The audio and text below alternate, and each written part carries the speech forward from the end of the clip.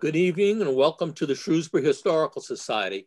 This is our April 2021 presentation. Thank you very much for joining us tonight.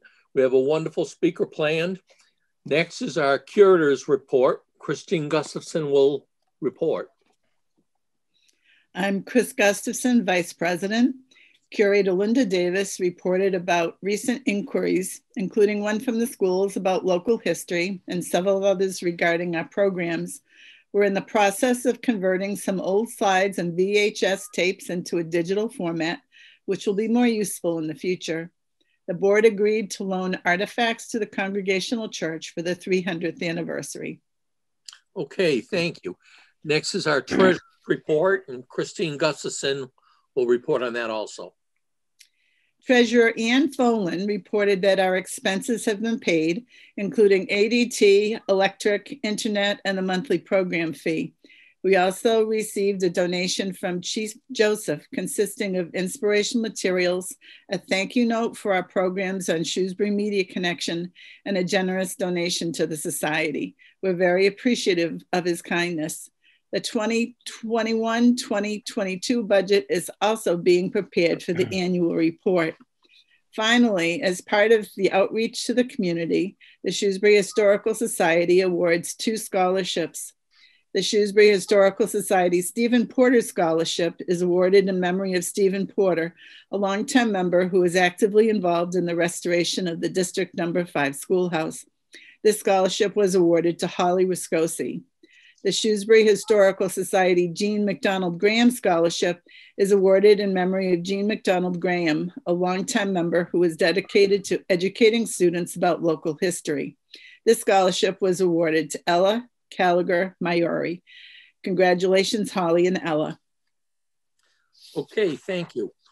Next is our program tonight, Covered Bridges of Central Mass by Bill Caswell. Let me tell you something about the presenter. Bill Caswell is a native of Narragansett, Rhode Island, and earned a Bachelor of Science degree at the University of Rhode Island. Since college, he has been employed as a civil engineer at the New Hampshire Department of Transportation. Being new to New Hampshire, Caswell's first supervisor at NHDOT suggested visiting the state's covered bridges. The craftsmanship of those structures, combined with his lifelong interest in history, set his future on a new path. Since 1984, he and his wife have visited most of the standing covered bridges in the United States and Canada.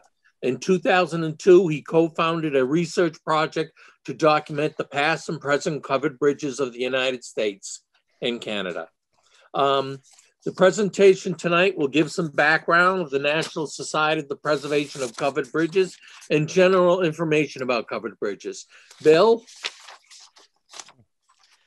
Okay, well, thank you all for this opportunity to speak to you tonight. Let me just get the slideshow started here. The Covered Spans of Yesteryear project that I and a couple others co-founded has most of the material that's used in this presentation. We've started that project, come on, move slide. Started that project in 2002, and with the intent of documenting all the covered wooden truss bridges in the United States and Canada. We found that there was plenty of information available on existing covered bridges, but not so much on the ones that had been lost over time. So we decided we would set out to start researching those bridges and gathering information from various historical societies and so on. So far to date, we've documented over 14,000 covered bridges throughout the United States and Canada. Ohio by far had the most, with nearly 4,500 we've gotten so far. With Pennsylvania being quite a distant second at 2,100 and some. You can see down near the bottom of the list there with Massachusetts. So far, we've identified 278 covered bridge locations within the state of Massachusetts. Now, our goal with this project is to create a page similar to this for every one of those 14,000 covered bridges, where we have some statistical information on the left there, some photos on the right to help identify the bridge and give you a feel for the area, some historical comments and notes along with that to give you a little background information, because every bridge has a story. We just don't know most of those stories yet. And most importantly to us, the sources of that information. So if anyone who's doing research on the bridges of a particular area or over a particular river, wanted to go back and find some additional information, they have our sources as a place to start. Now, as we're going through this project, and I'm sure many of you over time have received a photo album from an elderly relative and found that most of the photos weren't identified to who they were, and realized just how frustrating that is. Well, same with us. We've received boxes of covered bridge photos from collections of people who have passed on. Sometimes they're identified, sometimes they're not, but even worse, sometimes they're misidentified, which sends us on a wild goose chase, assuming a bridge is a certain location when later to find out it isn't. Now, this is a little more obvious example, but this is the Swift River Bridge in Conway, New Hampshire, which you could go and visit today, and it's fairly recognizable within the state of New Hampshire. However, if you weren't familiar with covered bridges and you received this postcard saying "Greetings from Ohio" with that bridge pictured on the bottom, you might be misled to thinking that's actually in Ohio. In fact, the bridge on the top of that card is also in New Hampshire. Well, it's no longer. It was lost to arson in the 1970s, but the two of them have traveled far and wide across the country and show up on numerous postcards from different areas. So this is just kind of a humorous example for that one, but we often receive pictures where a bridge will be identified a certain way, and to us, it's the only photo we know of that particular bridge, so we don't have anything else to compare it to realize whether or not that description is accurate. So the next question, what is a covered bridge? Definitions of that will vary from person to person and depending on your background, but just for the sake of this presentation and the statistics that I'm offering, we're going as a bridge supported primarily by the wooden or mostly wooden truss used for vehicle traffic, whether that be the horse and buggies, cars, trains, or boats, etc., as opposed to a steel or a concrete structure that someone has just built a housing over as a covering. It's that the important part there is that it's supported by the wooden truss. Now today we tend to look back at covered bridges as in kind of a nostalgic way, or even a romantic way, or it's a nice little idyllic scene in a countryside. But 100 years ago, people weren't thinking of covered bridges quite the same way. Take, for example, this clipping from the Naugatuck, Connecticut Daily News of May 12, 1900, which says, "It would be a big improvement to the town if that old covered bridge were torn down and replaced with an iron bridge. It is true that such an improvement would be quite expensive, but it would be worth more than it would cost. The days of covered bridges with the disease-breeding germs that accumulate in them have passed, and Beacon Falls would take a step in the right direction by doing away with that old wooden structure and putting up a more modern bridge." 3 weeks later in the same paper, "It wouldn't be a bad idea to give the roadway of the covered bridge another cleaning. The stench that arose from waste matter here Friday was enough to make a person feel sick. Why not take off the cover, or better still, build a new bridge without a cover? A new iron bridge in place of that old covered bridge would be an ornament to the town that would be worth all it would cost." Now, unfortunately for this newspaper editor, the covered bridge at Beacon Falls, Connecticut would stand for 35 more years. So he certainly didn't get his way in 1900. As we've been documenting the bridges, we're keeping track of how they've been lost over time. And when comparing all the records that we have so far, and granted that in many of the cases, we don't know why a covered bridge was lost, but for the ones we do, about 60% of them are just have been replaced or removed, or what we consider progress. At some point in time, someone determined that the bridge wasn't capable of carrying the traffic, wasn't wide enough, wasn't high enough, wasn't sturdy enough, and it was just replaced by something new and better. So that, over the whole period of history that we've been researching, that accounts for about 60% of the structures. Another 17% of them have been lost to flooding, as far as natural causes go, and then we have 8% for burned. Losing covered bridges to fire, particularly railroad covered bridges, was somewhat common back in the olden days. When railroad bridges were made out of wood, they would have issues with sparks or embers coming out of the trains that would land on a pile of debris or other leaves, dried leaves, whatever, and that would start a fire that would end up burning down the bridge. Now, if we narrow this down to just the last 30 years, we can see there's been a change. Obviously, there have been historic preservation. There's a lot more going on now, a lot more interest in that. So the replace and remove part's down to about 16%. There's still a number of bridges which have deteriorated to the point where by the time someone finally has the funding or the ability to repair them, they realize that they're just too far gone to restore. And there have been a number of instances where those bridges have actually been replaced by new covered bridges, just because the communities feel that they want to maintain or retain a covered bridge in their community. Now, the big chunk of the pie that you may have noticed is that arson.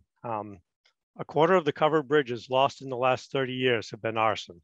And that's the most common cause of losses nowadays. The flooding, floods still take their 16% share. We still have Hurricane Irene that went through in 2011, took out 4 bridges, and some of the other storms over the years have done the same. So that still happens. The most recent loss we had was an arson. It was the Beach Fork Bridge in Washington County, Kentucky, just this past March, just a month and a half ago. And at the time of its loss, it was the longest covered bridge remaining in Kentucky. There were only a dozen covered bridges left in the state, and now there are only 11. This is some scenes afterwards. Now, as far as my other hat, the National Society for the Preservation of Covered Bridges was initially founded in 1950 just as a group of people who like to get together and share photographs and stories about their covered bridge excursions into Vermont and New Hampshire. It was based out of Boston at the time. But then in 1952, they got involved with a local campaign to save the Taft Bridge in West Dummerston, Vermont. The Vermont Department of Transportation had intended to replace the bridge as part of a highway improvement project, and the local people in West Dummerston didn't want to see it go. And what ultimately happened is that bridge was dismantled and relocated to Sturbridge Village, so where it still stands today. After that bit of success, the group got a little more serious about their organization, and they started transitioning from just a social gathering to actually, we can do this. We can put more effort into preserving these covered bridges rather than just going and visiting them. 2 years later, on August 9th of 1954, the society was officially incorporated in Boston. So on to Massachusetts bridges. As I mentioned earlier, we've identified nearly 300 covered bridge locations throughout the state. Almost a third of those bridges were railroad covered bridges. And in the grander scheme, beyond Massachusetts, as far as nationwide goes, its statistic is pretty much the same. It's still about a third of the covered bridges we have documented were railroad bridges. There are 10 still standing that fit that definition I had mentioned earlier. Only 2 of those are still 19th century bridges. The others are ones that have been built since then, in the last century. If we look at a map of the state with all the bridges we have documented so far, the tan squares are the bridges that have been lost over time, and the red circles are the ones that are still standing. Now, I find it, when I look at this map, I find it kind of interesting to note that those bridges tend to follow the travel patterns that we still have today, along the US 20 route in the southern part of the state, along Route 2 in the northern part of the state, right up the Connecticut River Valley. And you'll notice that particularly in the northwest corner in the hill towns of the northwest was a particularly heavy concentration of covered bridges back a century ago. If we look at just the standing covered bridges and focus a little more on the central part of the state, you can see down in the lower part on the bottom of that map is the Vermont or the Dummerston Bridge in Sturbridge Village. The next nearest one to Shrewsbury is off to the west, the Gilbertville Bridge. The Gilbertville Bridge was built in 1886 by the towns of Hardwick and Ware, and they both shared the costs to construct that. Of course, these were the days before there was a Department of Transportation and Federal Highway Administration to fund those projects. So they were funded by the individual communities at the time. The bridge was closed 100 years later, and it probably had some repairs over time along the way as well, but it was closed in 1986 for repairs. The repairs were done, the bridge was reopened. In 2002, it was closed again for a much longer period of time, as it was, at the time, they were having difficulty raising funds to do the repairs on that. And it wasn't reopened again until 2011.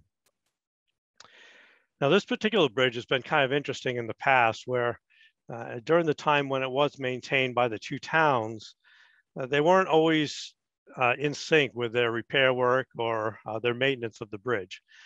So there have been a number of pictures over time showing this bridge with half in need of repair and half not in too bad condition. So this photo was in the Society's collection from 1948. And the next one, even 9 years earlier, 1939, it still had that same look, with the part in one town looks like it's in decent shape. The part in the other town needs some attention. Now, when we identify covered bridges, we tend to document them by their truss design. That's just one way with it. We organize and categorize them. And the Gilbertville Bridge is an example of the town truss, which was developed by the architect Ithiel Town of New Haven, Connecticut. And Mr. Town patented this truss in 1820. And although he didn't actually build too many covered bridges, he only built a handful of them while he was still working on the design of the truss. He sold the rights to his patent to individuals all over the country. They would send their information to him about how long a bridge they needed, where they were going to put it, and so on. He would draw up the designs and sell the designs to them. He became very rich in doing that. And the town trusses were one of the two most common covered bridge types, whereas today a quarter of the standing covered bridges use this design. Now, the town truss is identified by the crisscross pattern of those timbers along the way, that lattice kind of look. And they're pegged together with wooden pegs called trunnels. And that's how you can identify the town trusses. And Ithiel Town developed this with the intent of creating a simpler design than some of the other designs that were available. The other one, which we'll see next, the burr truss, was complicated to build and required people with the specialized knowledge of constructing these covered bridges to be able to construct it properly. So Town decided that if you could come up with a design that could be built by any decent carpenter, it would be a lot better for communities, because they wouldn't have to pay these specialists to come into their town, pay for their lodging and so on during the time to construct the bridge.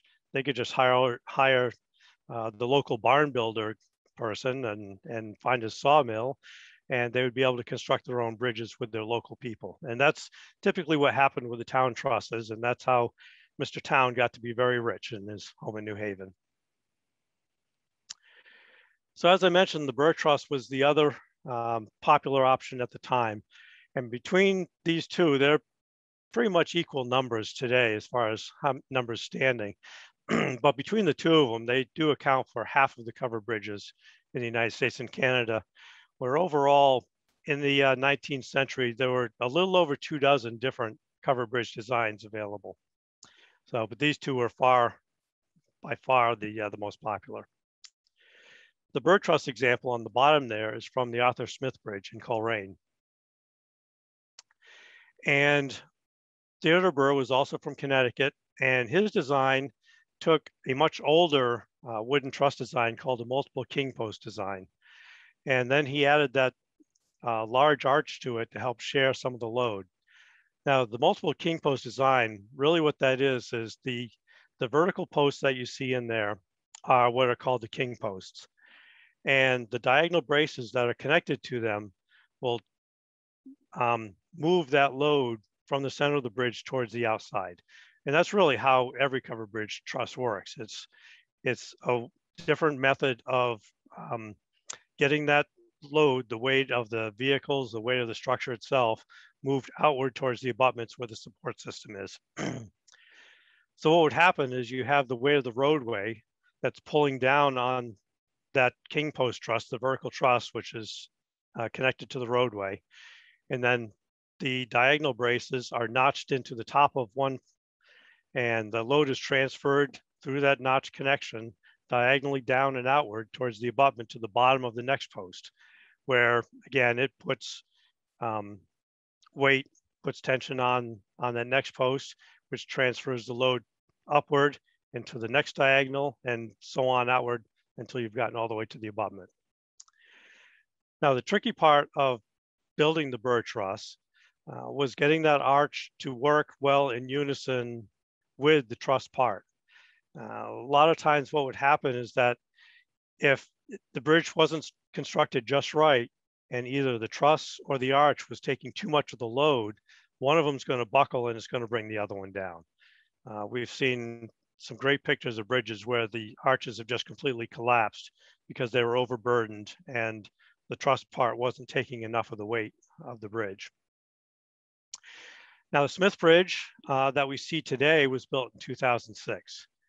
It has kind of a long history at this site, but the it replaced a historic bridge at that location, which was built in 1870.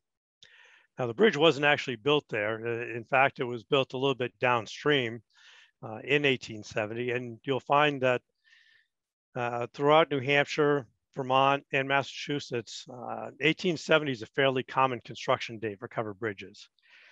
And the reason for that is because there was a significant flood in October of 1869, which did a lot of destruction throughout the 3 states. So a lot of these bridges built in 1870 were actually replacements for bridges, some covered, some not, that were lost during flooding in October of 1869.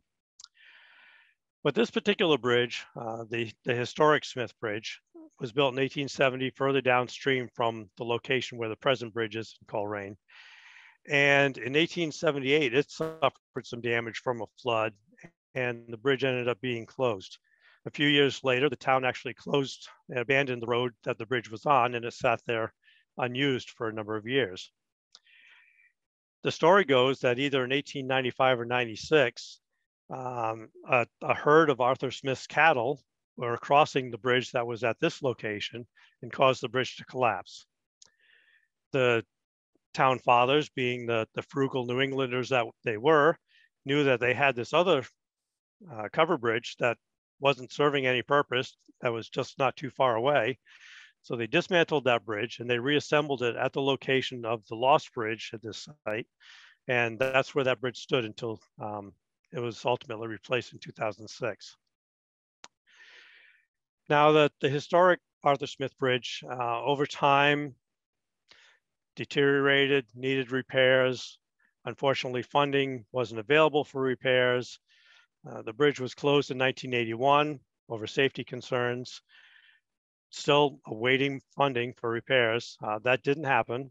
By 1991, 10 years later, they were really concerned that the bridge was just going to collapse into the river, so it was moved off onto dry land where it sat for another 15 years. By the time the money was finally available to do the repair work, they found that the bridge had been so badly deteriorated by not being used, by having some of the covering missing, so water was getting into the truss and deteriorating even further. They found that it was so bad that only a few token parts from this bridge were able to be used for the new one. So the new bridge is almost entirely a new bridge. There are a few pieces were reused from the old one, but for the most part, it's all new. Coleraine used to be a rather popular spot for covered bridges, as were many of the hill towns in the northwest part of the state. This one, at the Adamsville Bridge, Adamsville used to be a community with a large hotel, a blacksmith shop, mill, school, and so on. But that community is gone now. This particular bridge was lost during the flooding in March of 1936. Another significant flood that took out lots of covered bridges, lots of farms, lots of homes throughout the New England area. Another one in Coleraine was called the Upper Lyonsville Bridge. This one was lost during the hurricane in September 1938. So New England was really battered over those couple of years between the really bad spring flooding in March of 36, followed by the hurricane in September of 38. There was a lot of destruction that went on in that 2.5-year period. Another in Coleraine was the Elm Grove Bridge, which was also lost in the 1938 hurricane. The Smith Bridge was still is the last bridge in town. One of the survivors of that September 38 hurricane was the Conway Bridge, also known as the Burkeville Bridge, which is still standing today. This is a picture of it after the hurricane, when it did need to be closed for some repairs. So it was closed for a year or so maybe until repairs were made and the bridge was reopened to traffic.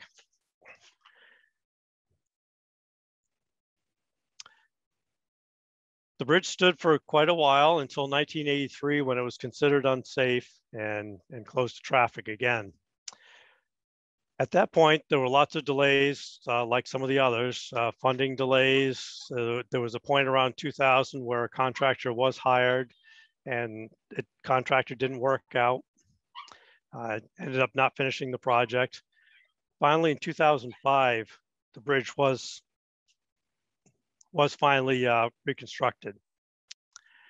At that time, it wasn't reopened to traffic, though.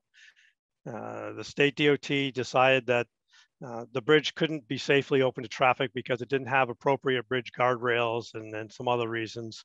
But they basically told the town of Conway that even though your bridge is certainly ready for traffic, it can handle traffic weight-wise and all, for safety reasons, they were choosing not to allow them to open it. This continued on with a long-standing discussion that came up year after year until finally in 2013, the DOT said, fine, it's your decision. You can choose to open it to traffic if you wish. So on November 17th of 2013, this bridge was open to traffic for the first time in 30 years. And you can still drive through it today. And there's always that nice photograph there with the church in the background. And it's just a beautiful place to go. And it is built in 1870. It's the oldest covered bridge in Massachusetts. Where I had mentioned that there were two 19th century bridges in the state. It was this one in Gilbertville was the other one, the first one I showed. Now the Conway Bridge also uses a different type of truss than the other two that we've seen so far. This one was called a Howe truss, and William Howe was from Massachusetts, lived in Massachusetts, and his truss uses iron rods, or originally iron, now steel, rods for the vertical parts where the other trusses were wooden. And he found that to be stronger, and it got to be a very popular design, but more on that later.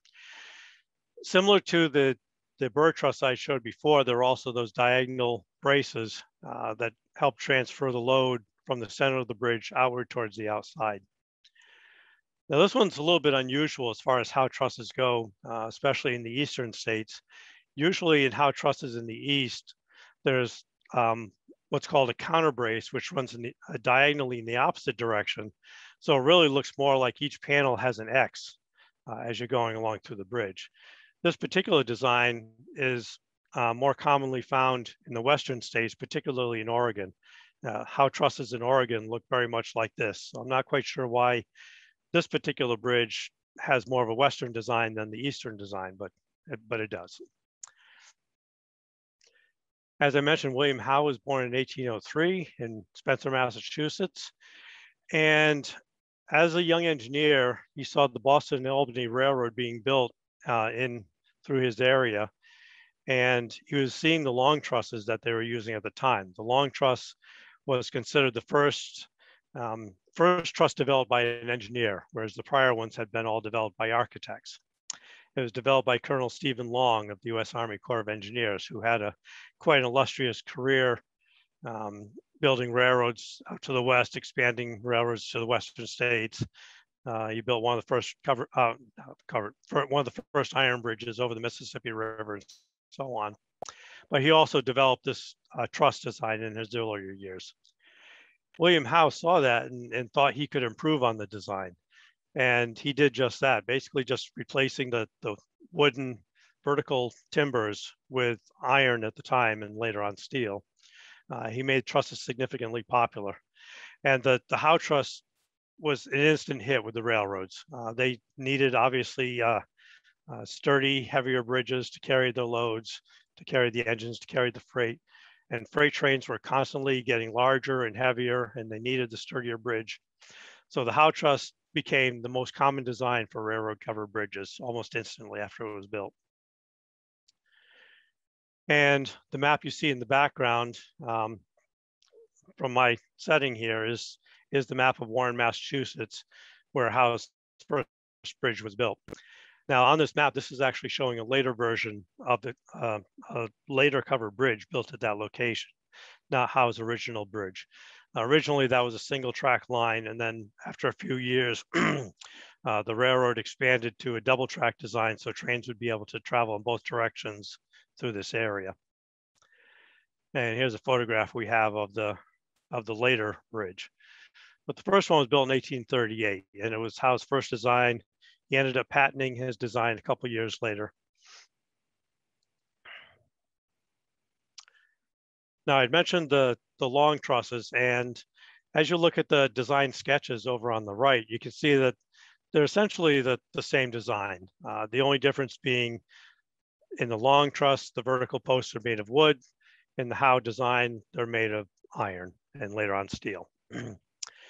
So an example of the long truss that you can see today is the Bissell Bridge in Charlemont.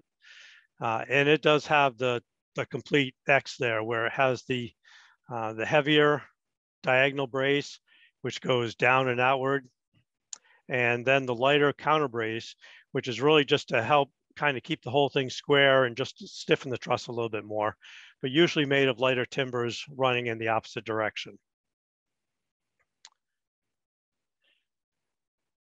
The Bissell Bridge was built in 1951 to replace an earlier covered bridge at that location. And it was constructed at a cost of just under $55,000 in 1951. The bridge had been closed in 1995, and the state had intended to replace at that time. The local townspeople didn't want to have any of that. They were determined that they were going to keep their covered bridge. It took a lot of convincing, but finally in the spring of 2009, the bridge was repaired and back up to roadway standards and reopened again.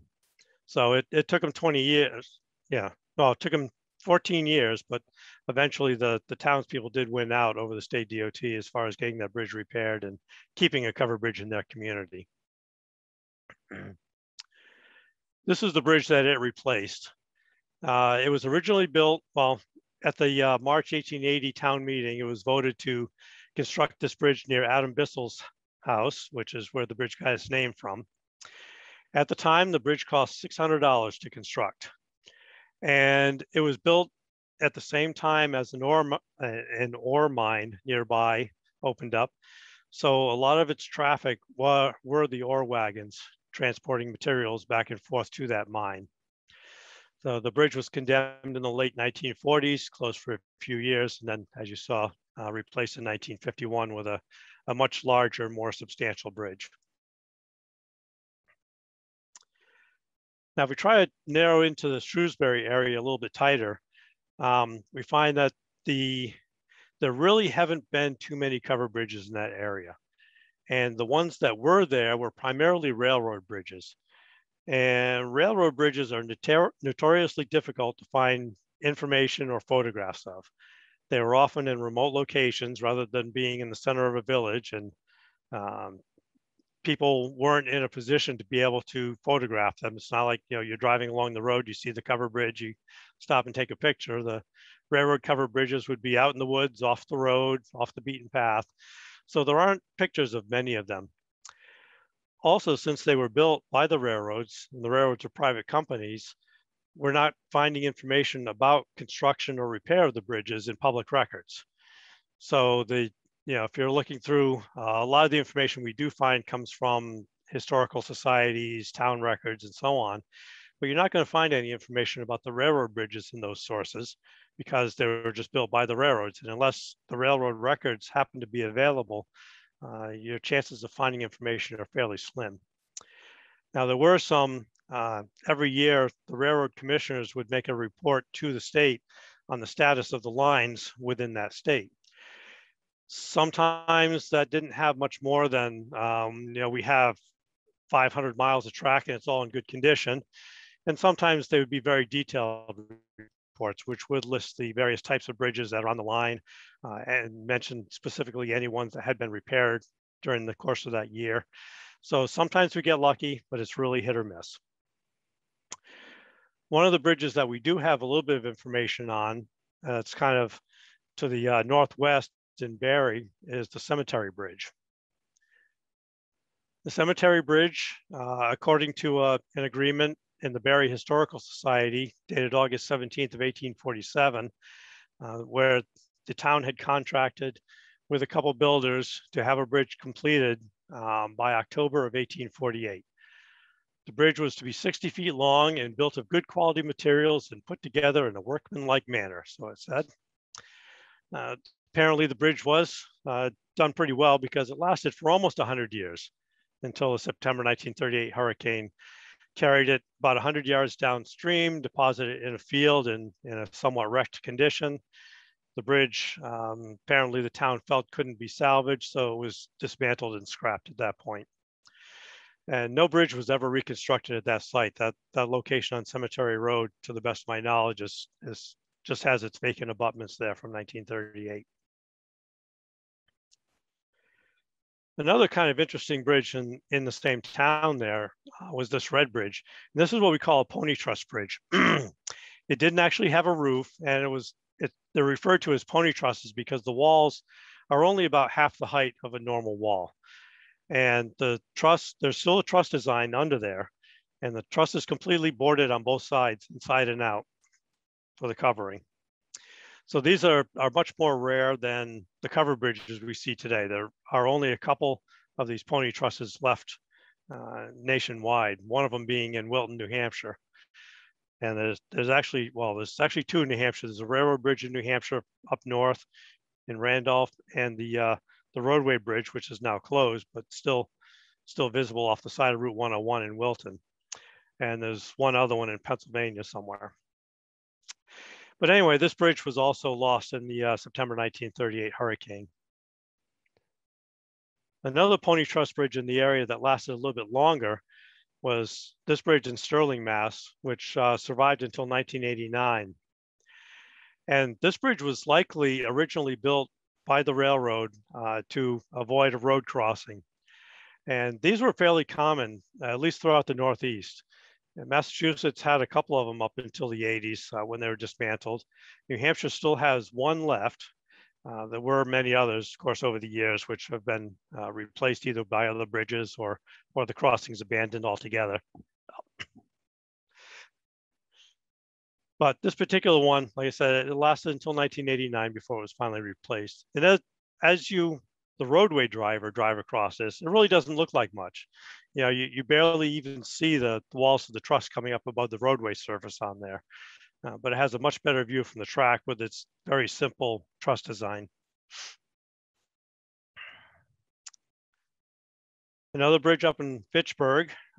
This particular bridge, we don't know when it was built. We do have a record of it receiving extensive repairs. We don't know exactly what those included, but the note just said extensive repairs in 1901. Then again, by December 1911, apparently the town of Fitchburg was planning to replace this bridge. This photograph was taken in December of 1911. And by December of 1912, the new iron bridge was in place, and dedication was held on December 31st of 1912. Now, I'd mentioned that the railroad bridges were really hard to gather information on. And well, this is one that we're very fortunate that the Harvard Historical Society does have this photograph of a railroad bridge that used to stand in their town. It was in the village of Still River until it burned in August of 1899. And just to give you an idea what little information we actually find on these bridges, this is the information we have on this bridge so far. It was this little clipping from the August 16th, 1899 Fitchburg Sentinel, which says the Boston and Maine Railway Bridge at Still River burned Tuesday night, and traffic on that line is delayed today. And that's it. That's all the information we've been able to find on that bridge so far. It's just that one little clipping in the newspaper. Now, the fire that's actually a little closer to you guys in Millville, which got significantly more news attention, were actually two railroad covered bridges, which were side by side over the Blackstone River in Millville. The two, I don't know which one started first. I don't know if it even matters, but both bridges caught fire and they ended up burning. The news article also mentions that there was an iron highway bridge nearby, or steel bridge rather, nearby, that the firemen were able to save, which, no real surprise, the steel bridge wasn't going to burn. But nonetheless, this is, I found out about this bridge initially from one of those railroad commissioners' reports. And ironically, it was actually in the Rhode Island commissioner's report where I found the information about this Massachusetts bridge burning. And then I started looking for the newspaper articles and found a few newspaper articles from different papers carrying the story. But that must have been quite a sight to see, that to have the two covered bridges side by side, both burning. And railroads were really good about replacing their bridges because, of course, for them, a bridge out is lost income. So often there would be trestle spans that were rebuilt and the railway back in service within a couple of days, while they would build a new bridge, often beside the temporary bridge. And then over the course of a day or two, they could slide the new bridge into place. So that was, loss of income is loss of income. So they did whatever they could to keep traffic moving on the rails. The last bridge I'm going to talk about is one of my favorites within Massachusetts, also within the town of Millville. And just the unusual design of this bridge just has always appealed to me since the first time I saw it. But this was Bannigan Heights Bridge, and it was around 1882, Joseph Bannigan constructed a rubber mill in the town of Millville. It was actually an extension of the Woonsocket Rubber Company. Millville offered him a better deal as far as constructing the mill there instead of building it in Woonsocket, Rhode Island. So he built it across the border into Massachusetts and built this whole community around there. Because at the time, a mill community was a community. So he not only built the mill, he built the houses that his workers lived in. He built a school, there was a playground, there was a ball field. Basically, he built a whole town that focused around this rubber mill. And the bridge was a way of the workers getting from their homes on one side of the river to the mill that was on the other side. You'll notice on the left in the picture, the really tall pedestrian walkway opening, because there was so much pedestrian traffic going back and forth to the factory, he built it so that there was a separate pedestrian lane there so they wouldn't have to walk in traffic through the bridge. Unfortunately, the mill fell on hard times like so many other businesses during the Great Depression, and in 1930, it was going to close down. Now, this was really unfortunate for the town of Millville because for them, the mill was their industry in town. That's really all there was to the town as far as business goes. So once the mill finally did close, the town basically went bankrupt because all of a sudden, all those workers were suddenly on needing public assistance, and the town couldn't afford it. They had no more income anymore. They were only doling out money. And there were even at the time, and I don't remember exactly what year this newspaper was from, it was sometime in the late 30s, where town officials were considering just donating their town to some other nearby town who was willing to take the land and just take ownership of what used to be the town of Millville. Of course, nobody was interested because they realized that it was the debt that went with it. But I just found that kind of an interesting little fact. And well, Millville still survives today. But the factory and its surroundings do not. The whole area was razed in the 1940s. As far as I know, all the buildings are gone. The bridge was removed at the same time. The abutments were still remaining later. I don't know if they still exist today or not, but they did last for a while after, because we have some photos that people have taken of the empty abutments after the bridge was demolished. So, as president of the National Society for the Preservation of Covered Bridges, I would be remiss if I didn't do a little plug for the society at the end of my presentation. If you are interested in learning more about our organization, please visit our website, coveredbridgesociety.org, or our Facebook page at facebook.com/NSPCB. We have a membership, which is $20 per year. The membership includes 4 quarterly copies of both of our publications. We do have 2 publications. Covered Bridge Topics is mostly historic research and photos from our archives. And our newsletter is more recent Covered Bridge news, upcoming events, things like that. So, and you get those come 4 times a year. We also maintain an archives room in Concord, New Hampshire, which is where a lot of those photographs come. On the left, you'll see the bookshelves where we have quite a collection of Covered Bridge related books, along with some photo albums and scrapbooks that have been donated to us over the years. On the right are the file cabinets with our photo collection. The photo collection is pretty extensive, and one of our members, who is now passed, spent 10 years going through all the photos, organizing them so they're all in the file cabinets by state and county, all in their archival protectors and so on and so forth. So it's we're very fortunate to have that space and to be able to maintain that space for our collection. We also publish a World Guide to Covered Bridges. Since 1956, there have been 7 editions of the book, the latest one being in 2009. There is an 8th edition, which I am working on right now and hope to have published by the end of the year. Knowing that technology is constantly moving forward, we're also working on an online version, electronic version of the World Guide to Covered Bridges, which focuses just on the United States and Canadian bridges at this point. The site isn't completely done yet. There's still some development going on. That's why the address there, the abhdemo.com. It's not the real website address yet, but that'll get you in where you can look around and explore, search for bridges by name, by location. Once you select a bridge, it will show you any other bridges within 25 miles. For society members, there are extra benefits on there where you can do trip routing. So if you want to go out on a covered bridge tour of your own, you can select a bunch of bridges and it will develop a map of the best route to those bridges. We're also moving that forward where the website has been pretty well developed and is mostly finished. We're moving that also to a phone app, which is just beginning development now. So it's just in some very early testing phases of just trying to work some bugs out and then do more enhancement on that. So that's coming. Hopefully in another year or so, we'll have the phone app available. We do have meetings, monthly meetings between March and October. Of course, the past year, our meetings have been Zoom meetings, like most other people.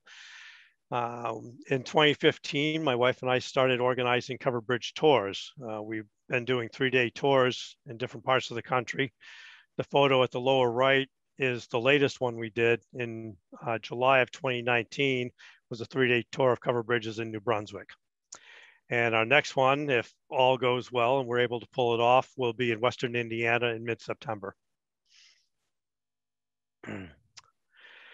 Lately, in 2015, we started a program where we were taking donations that we receive and we have been using them to purchase fire retardant for historic covered bridges.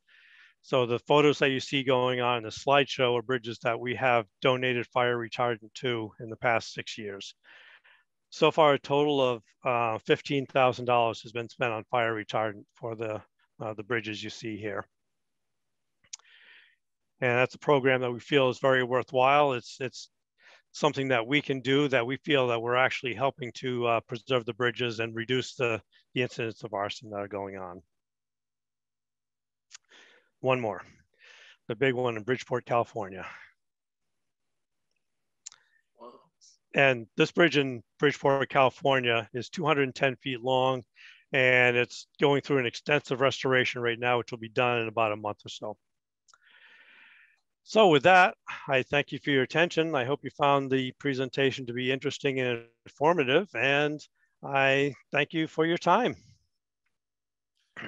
Thank you very much, Bill. It's been very interesting.